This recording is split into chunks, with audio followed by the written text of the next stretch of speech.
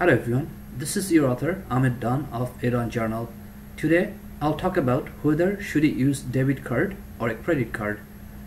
A common question we hear these days is whether when making purchases should you use a credit card or debit card. I have seen even ads running on TV warning consumers not to use credit cards and use debit cards.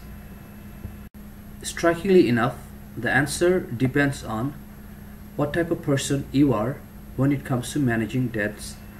Debit transactions come out of your bank account based on your available balances, so you're not piling up debts. On the other hand, credit transactions are a short-term, interest-free loan or can be a long-term, high-interest loan from your credit card companies. If you have difficulty managing your finances and are unable to pay off your credit card balances in full every month, a debit card is definitely your answer when shopping because you cannot buy more than you can afford.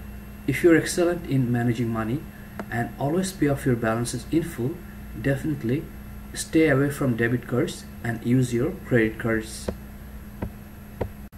Credit cards offer unsurpassed security, protection, guarantee, warranty, rewards, and much more that debit cards will not be able to offer. However, at the end of the day, all these features offered by credit cards will not make sense if you keep balance on them and pay skyrocketing interest month after month. From my own experience, I'll not put a single dollar purchase on my debit card as it translates into me losing the opportunity to earn free miles or points towards my next travel.